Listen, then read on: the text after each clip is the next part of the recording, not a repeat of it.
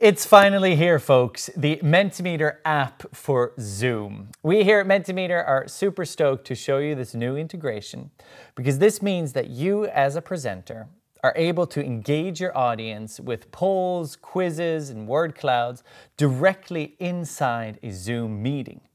And your audience will be able to participate and vote inside the Zoom meeting tab as well. No need for any phones or switching between tabs. In this video, I'll be giving you a step-by-step guide on how to install the Mentimeter app for Zoom and get you ready to present your own interactive presentations. The quickest way to get started is to click the link in the description below. That link will take you to mentimeter.com/Zoom. Here, I'm going to press the big button that says download the app. This will take you to the Zoom Marketplace, and here you can sign in to your Zoom account. I'm going to use Gmail here to sign in. Once you're signed in, you continue by pressing Visit Site to install. And here I click Authorize. If you're having trouble with authorizing the app, you may need to request approval from your organization's Zoom admin. For more information on this, you can check out the link in the description below. But I don't have that problem, so I'm simply going to press Authorize. This will now launch my Zoom app with Mentimeter installed.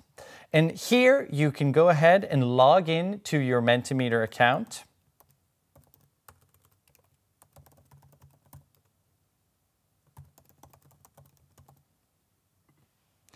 If you don't have a Mentimeter account, no worries, you can always create one for free and start making your own interactive presentations.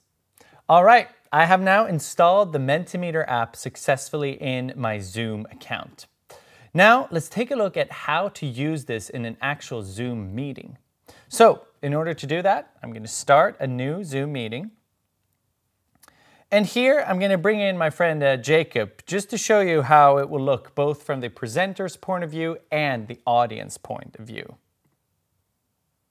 There he is. How you doing, Jacob? Awesome. So in order to get my Mentimeter presentation out in the Zoom meeting, I'm going to go down here to Apps. I'm going to click on this, and as we can see, we have Mentimeter installed. Going to click on this here, and I'll be able to select my presentations. Here I only have one, the team meeting, so I'm going to click on that. Now, in order to include my audience and allow them to vote on the presentation, I'm going to start by clicking Send up top here. This will now send the voting link to all the participants inside the Zoom meeting. I'm now going to click Share, which is right next to the Send button.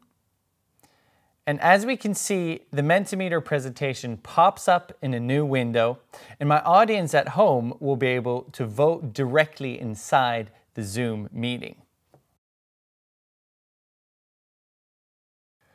Let's also look at the audience point of view.